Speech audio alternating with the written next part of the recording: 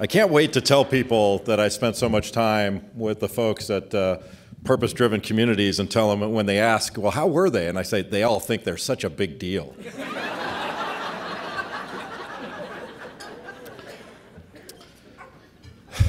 I have to tell you, I'm a little bit concerned at how this is going to go.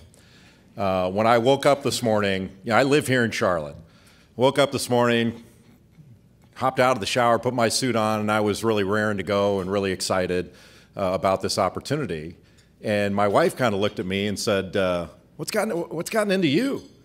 And I said, well, today's the day that I get to speak in front of the group at the Marriott, Purpose-Driven Communities and Purpose-Built Communities. My wife says, and I said, did you ever in your wildest dreams think I would get this kind of opportunity? And she said, Jay, you're not in my wildest dreams.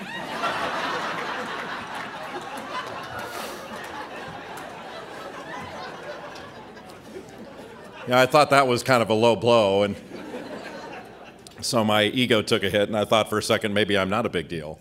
And came here today, I was coming up the escalator, and somebody kind of does a double take, a gentleman does a double take and stops me and says, anybody ever tell you you look like Jay Bilas? And I said, well, yes, sir, that happens to me all the time. And he said, well, that must really piss you off.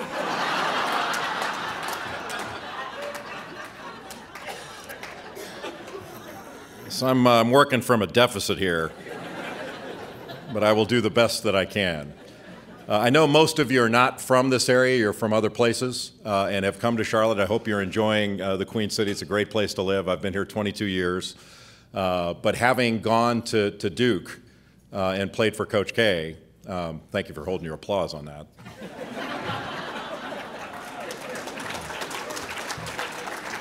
This is a big University of North Carolina area. And how many of you went to North Carolina? Okay, quite a few. I'm pretty popular at the University of North Carolina, frankly. And I think it's because I sucked as a player, and they really didn't sweat me that much. I think most Carolina fans look at me as being as responsible for Carolina wins over Duke as Michael Jordan was. But when I was flying home yesterday, I was in San Antonio for a few days, and I was flying home, and I happened to I was at a Duke event, and I had been there with Christian Laettner and Elton Brand, and we were flying back, and there was a Carolina fan sitting right across the aisle from us, dressed in all light blue, and Carolina this, Carolina the Carolina hat, and the guy reached across the aisle and hits me on the shoulder and says, hey, you want to hear a Duke joke? So I'm sitting next to Elton Brand, Laettner's in the seat in front, and I said, well, sir, you got about 20 feet and 700 pounds, a Duke graduate here. You still want to tell your Duke joke? And he says, nah, I don't want to have to explain it 3 times.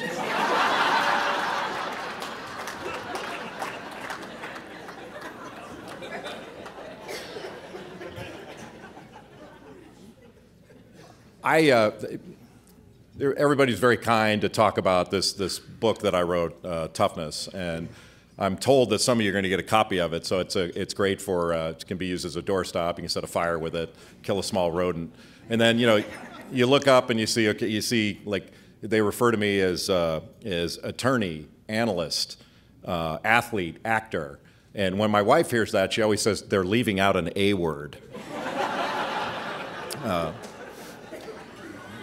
But most of what I learned about toughness and teamwork, I learned in college, and I learned playing basketball for Coach K.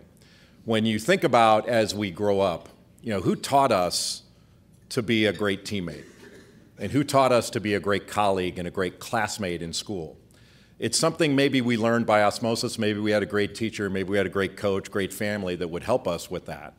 But at least when I was growing up, I didn't feel like it was something that was emphasized and explained and defined. I learned it in college. Now, I got lessons from my family in it, from my dad and my mom, individual lessons that I learned from.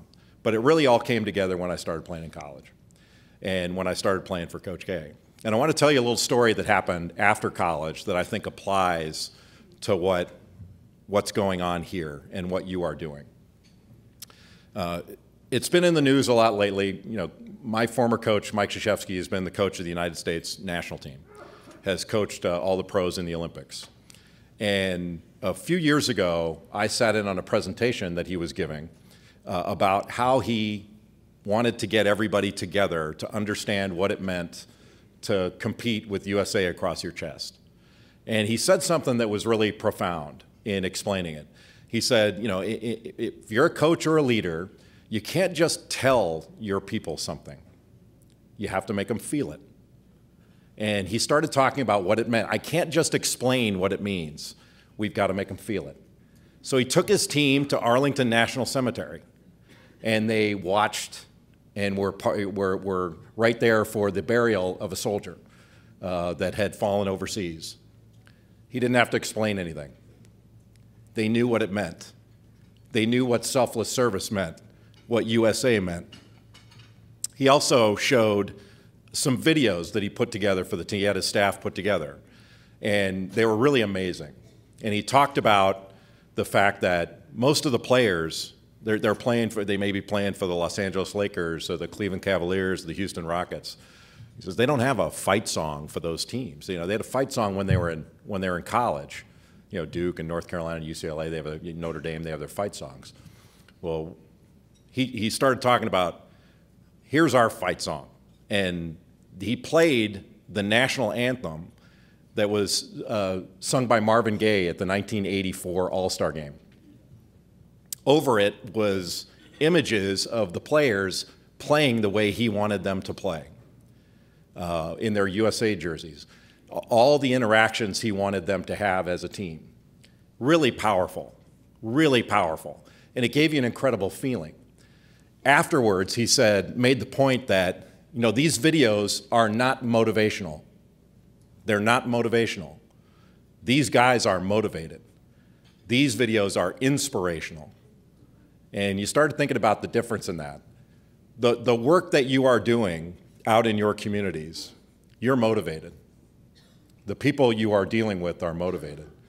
But everybody still needs to be inspired, because the goal and the destination that you've got it's a long slog. It is not easy. It is not going to be solved. The problems are not going to be solved by one thing, by throwing money in a certain area, by having a certain event, by building one thing. It's a team effort that is going to take some time. And, you know, I thought about something that I learned when I was writing the book. I had reached out. This toughness thing started as a basketball concept. I had watched a game, and I heard a commentator, much like me, that was praising a player for being tough, and I thought that player was just acting like a bully, that's not what real toughness is. It motivated me and inspired me to write an article about what I thought toughness was in basketball. The article got more attention and response than I could have possibly imagined. Literally all over the world, people were reaching out to me about it. Military people, teachers, professional people, coaches from all walks, all sports, you name it. It was really amazing. It led me to believe that there was an appetite for more, but I thought it had to be outside of basketball. And one of the people I reached out to was a friend of mine named Dr. Henry Friedman. He's the director of the Duke Brain Tumor Center in Durham, North Carolina. Henry's an amazing human being. He deals with situations where the vast majority of his patients don't survive. And he is the most positive, hopeful person I've ever met. I wanted to talk to him about what toughness meant to him, because having to deal with what he deals with every day takes a tremendous amount, in my view, of toughness. And his answer to me was far different than I expected. I expected somehow to hear that he was so driven by the outcome that he ignored the difficulties, or he had to shut things off and have a single-minded and purpose. And he said something that really blew me away. He said the foundation of toughness is hope. You say that to an athlete or a coach, and most of them will respond by saying, hope's not a plan. That's what we say, hope's not a plan. You know, or Mike Tyson saying everybody's got a plan until they get hit, you know, that kind of thing. But he said, now stick with me on this. He said, I'm not talking about going without a plan. But when you put your plan together, you've got the hope and the belief that it's going to be successful, that you've got the ability to accomplish your objective. Hope. That's what he sells. That's what he deals with. That's the foundation of everything he does. And he said, I'm going to give you the name of a person that I want you to call and get together with. And it's going to change your life. I'm starting to get emotional about this. And he did. He told me about this woman named Sabrina Lewandowski. She's not tall enough to see over this podium. Third grade teacher in the Triangle area. Unbelievable human being. She was diagnosed several years ago with a brain tumor, glioblastoma. The survival rate is 9%. When she was diagnosed, Henry was her doctor, brought her in and said, basically gave her the hope that you are going to survive this. He asked her, what do you know about glioblastoma? After this is a period of time after she had been diagnosed. And she said, well, really not very much. And he said, well, don't go on the internet, don't research it, don't look it up, because all it's going to tell you is you're going to be dead in 6 months. And that's not going to happen. He got her to believe, and her inner strength believed, I'm the 9%. The 91%, that's not me. I'm the 9%. And he says, we're going to have a plan A. If plan A doesn't work, we're going to go to plan B. And if plan B doesn't work, we're going to go to plan C. And talked about all the technological developments that are happening right now.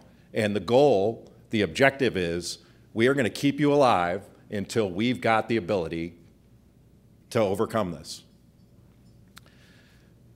Aside from telling her family, Sabrina told me the hardest thing that she had to deal with was going in for treatment. And she would go in for treatment and have to walk past other patients who were dealing with the same or similar things, that she would look their way and see they're not going to make it.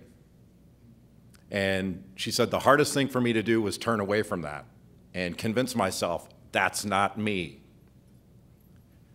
She kept hope and was tough enough to say, that's not me. And Henry was tough with her. After she had her radical surgery, her husband drove her to the hospital. When they got to the door, there were all these wheelchairs.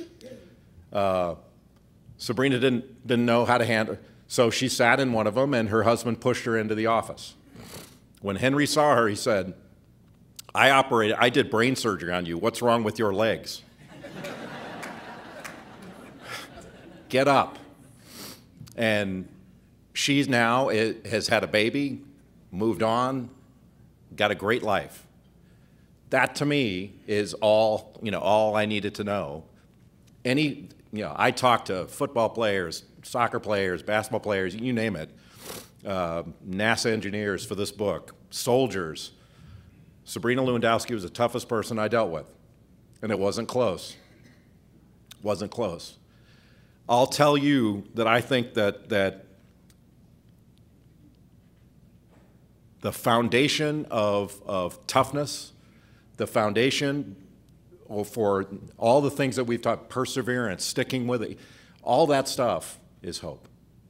There is hope for a solution for all of the issues we're facing. The only way that we're going to overcome these issues is by doing it together, because that's another part of this. One of the things my coach, Coach K, and he's still my coach, 30 years later, he's still my coach, what he's imparted on me is nobody's tough alone. You're not born tough. You're not tough alone. And nobody accomplishes anything worthwhile by themselves.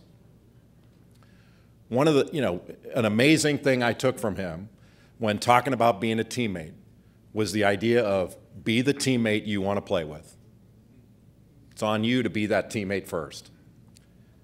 I want to commend you for the work that you're doing. I'm in awe of all of you.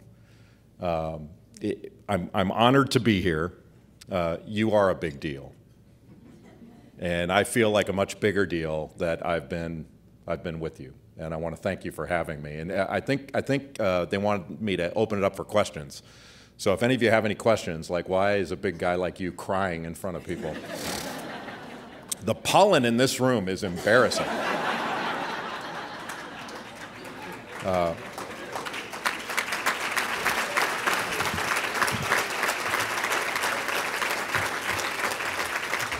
But if you have any questions, whether it's about is your team going to be any good or anything like that, I'd be more than happy to answer them.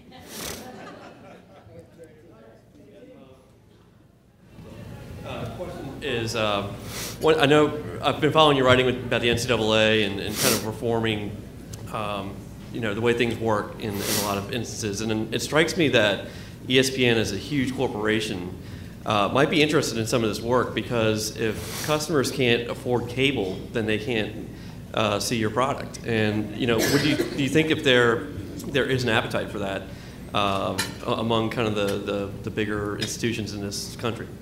Well, let's talk about that. Whatever help I can be, I would like to do that. And so if I can get this issue in front of my bosses, I'd be more than happy to do that. Because if we can't do it for the right reason, because it's right, getting more subscribers is good. Yes, sir. Thank you. Mike, I've studied Coach K. Anybody who's been that successful in anything deserves to be studied. And one thing I've always wondered was whether or not he had a larger advantage in terms of attracting talent, or did he have a better skill at increasing the level of talent, bringing talent out of a set group? You see what I'm saying? I do. I think it's both. Coach K gets great players, as evidenced here. So he's not working with a raw material that isn't quality. But what I think he does is he's able to bring out the best of your individual talents and get them blended together with the individual talents of other players so that five are acting as one out on the court. And one of the metaphors he used to use with us was I think he still uses it today, was the metaphor of a fist. And basically said if you want to have power behind what you're doing, you wouldn't go at something like this, where you have five individual fingers. You'd go like that. That's where your power would come from. So five together can accomplish more than five individually. And I think getting players to believe in each other, and it's not always easy. And I can tell you the reason I went to play for him. This wouldn't fit the NCAA's narrative that you choose a school for the school's sake and basketball is just a secondary concern. I did not have a good experience in high school. I was one of the top players in the country, and my high school coach was not a good one. And that was unfortunate for me, but it was more unfortunate for my teammates that didn't go on to play after high school. That was their last experience in the game, was having to deal with that. And I decided that the only time in my basketball career that I got to choose who I played for is when I go to college. And I was going to choose the right person. So I trusted that the right person was going to be at the right school. So I really didn't choose a school. I chose a coach. And I came down to Coach K, Jim Boeheim, and Lute Olson, all three of whom are in the Basketball Hall of Fame now. Now, Coach K claims he would have gotten in earlier if I'd selected one of the other two.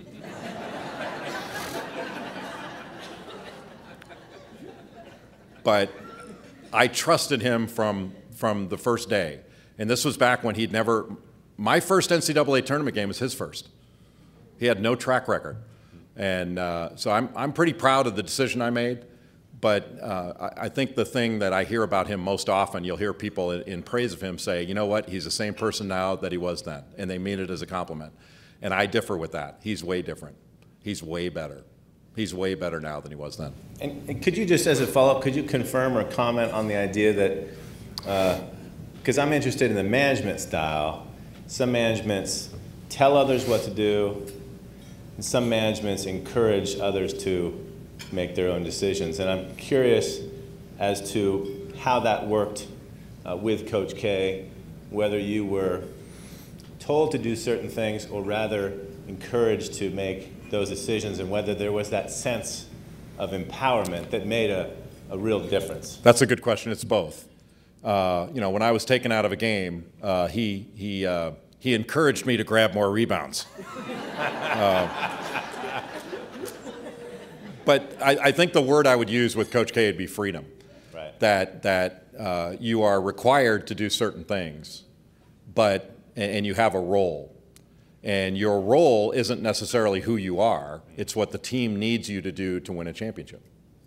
And that's a big distinction.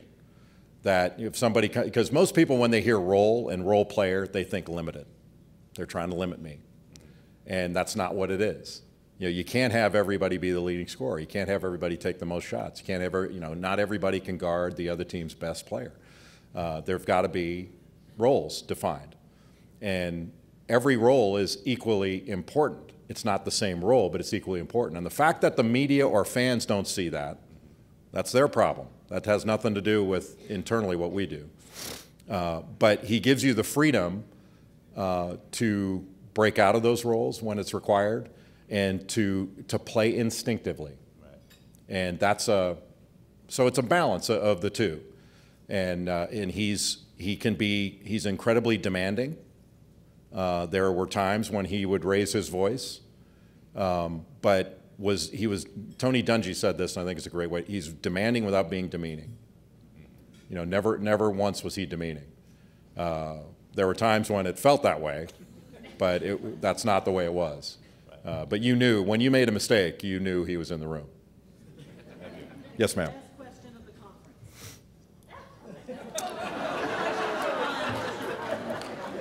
No pressure.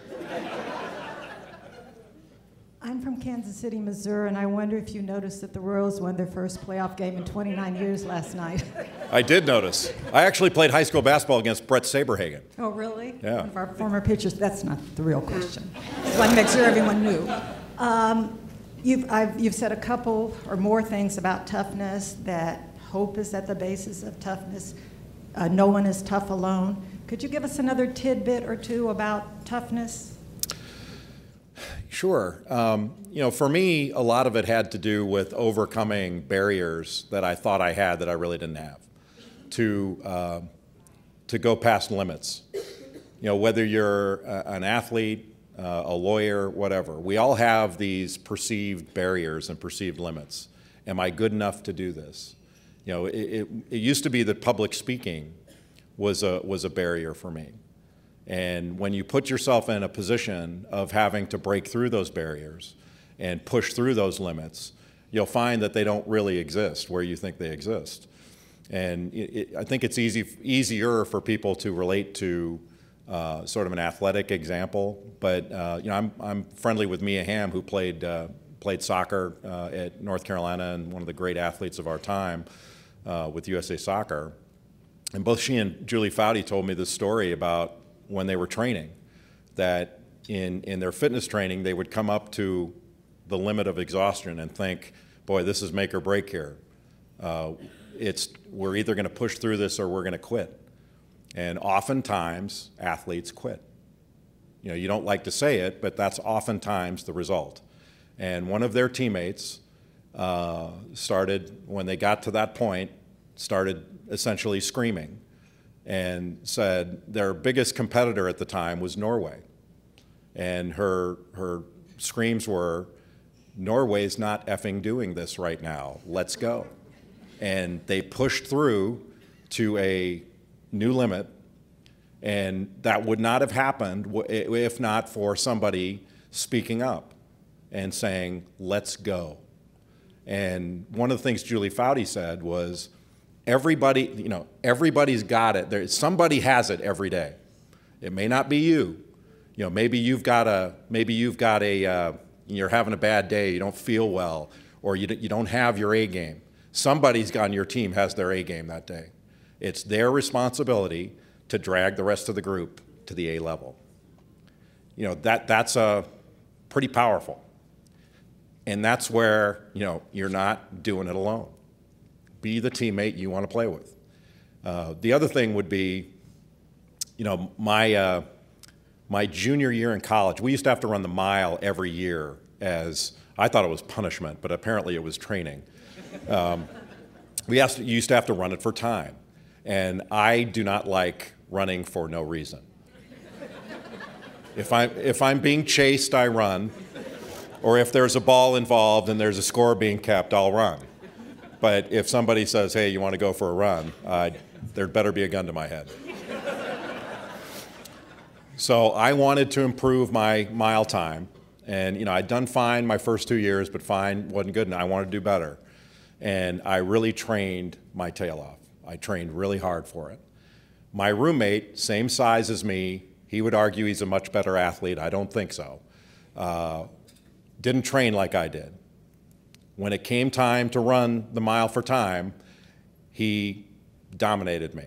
I ran my best time ever, but he ran a lot faster. And I was pissed. And I said to him afterwards, how is that possible?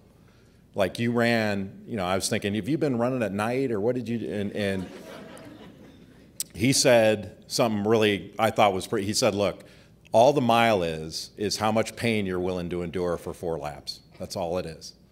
And boom. I wasn't willing to endure the same amount of pain he was.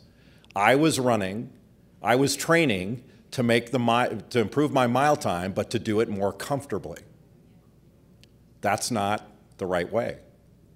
That was a great lesson for me. I'm not trying to be comfortable. I'm trying to be more productive. So I needed to be in more pain. And that was a big deal. I'm still pissed at him about that, by the way. Thank you for having me.